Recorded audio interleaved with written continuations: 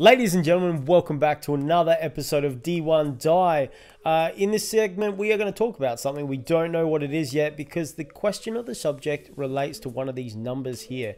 So let's give it a roll. You can roll that today. Gentle. 15. Okay, number 15 is the most hated game mechanics, e.g. water level, motion tilt, etc. Yes. Yes, they are. Both of those. Yes. Yeah. Also others, which I shall now list. No. Let's talk about that.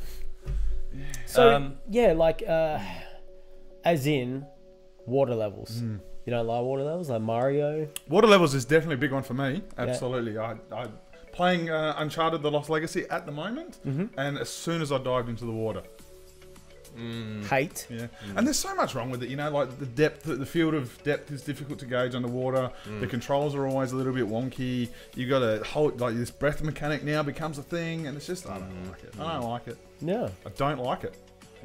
I've never actually, I think it's more challenging to be in the water in some games like Mario, you know? You see, No, I don't like it. don't like it. Oh, interesting. Probably not my most hated, but but certainly What is your most something I hated? dislike. I'm going to think about it a little bit. Okay, Jake? Well, your second option, motion sort of levels, like where you've got to do tilts and stuff like that.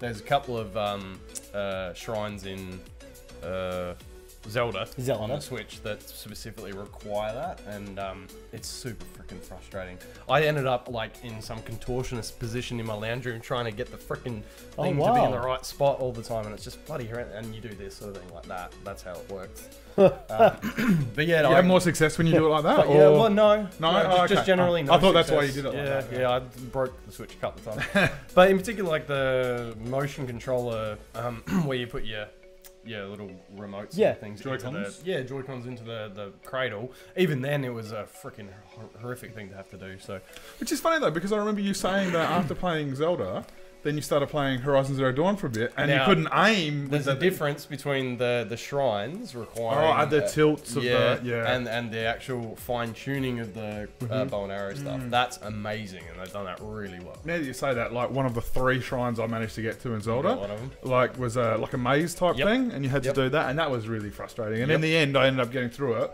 by actually getting the ball to the far end of the maze and just flicking it.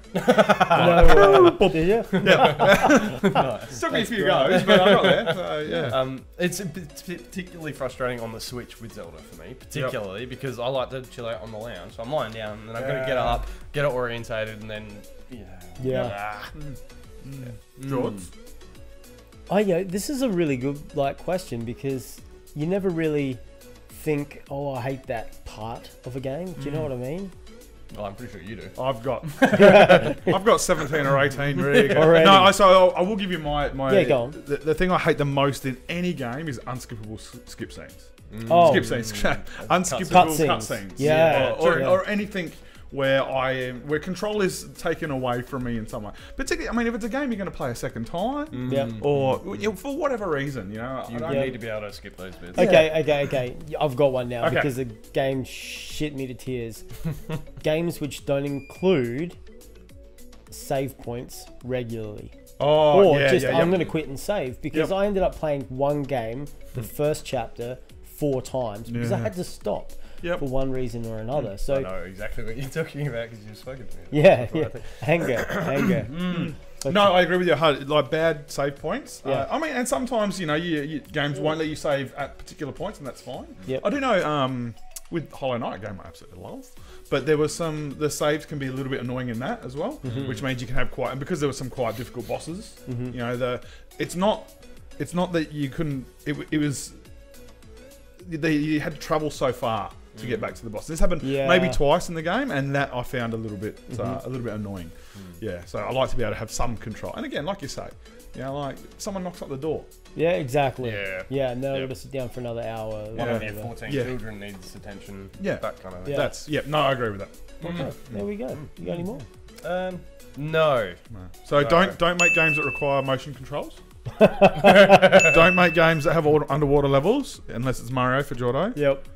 Make sure we can skip Your cutscenes, doesn't matter how good they are. I know you think they're good. Just let us cut them. Yeah, truly. And let us save the game when we want. Yeah. That's fair enough, isn't it?